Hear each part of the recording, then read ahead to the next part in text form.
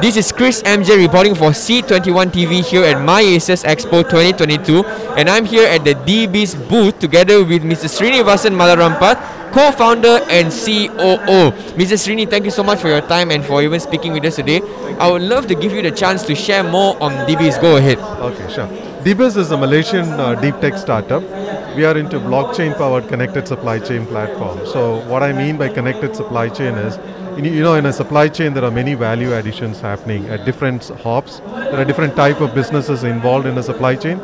So we have brought about a platform which is private, secure, to collaborate all this, for all the supply chain partners to collaborate, share data very securely and privately, and to bring value for the data from end to end, which then provides traceability, reduce the cost of operations of supply chain, and sustainability is a big demand in the market right now, right?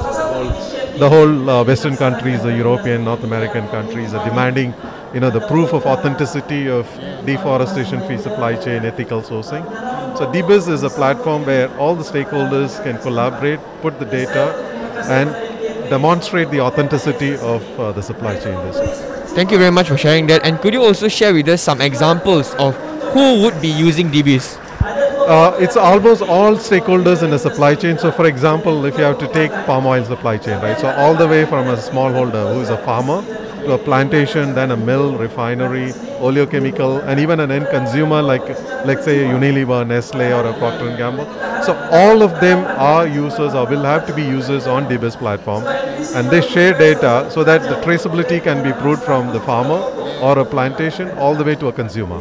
Wow, and we can do this just by using this platform DIBIZ. And let's also talk about the reason we're here today, which is the MIACES Expo 2022. What brings you here and what do you hope to achieve through this expo? We work a lot with all the government departments and other industry associations in Malaysia. And MIACES is a great platform where international parties, and there's a lot of collaboration that happens here. And especially after COVID, we are all dying to see people face to face. It's a great platform to network, get back to the old ways of handling business and network. So we thought this is a great platform for us to launch our services to this industry here. And not just palm oil, as we have built a platform industry agnostic, right? It's applicable for any commodity. So MIACES handles not just palm oil, rubber, cocoa, all other commodities. So we wanted to showcase our solution to all of the industries and the industry people. So it's a great platform.